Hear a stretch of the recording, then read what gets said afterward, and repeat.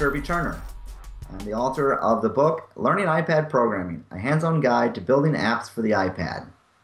In this episode, I'm going to talk about accessing photos from the local photo library. There are two different ways you can access photos within iOS. One is using the UI Image Picker controller.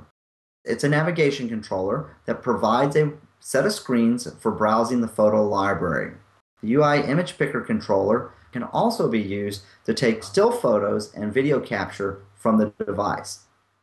The second way that you can access photos through the photo library is using the new Asset Library framework.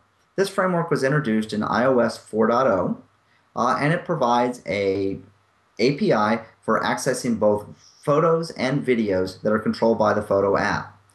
One nice thing about using the Asset Library API or framework is that it's not tied to a particular user interface. So this gives you the ability to create your own user interface, whereas the UI Image Picker controller, you're limited to selecting just a single image.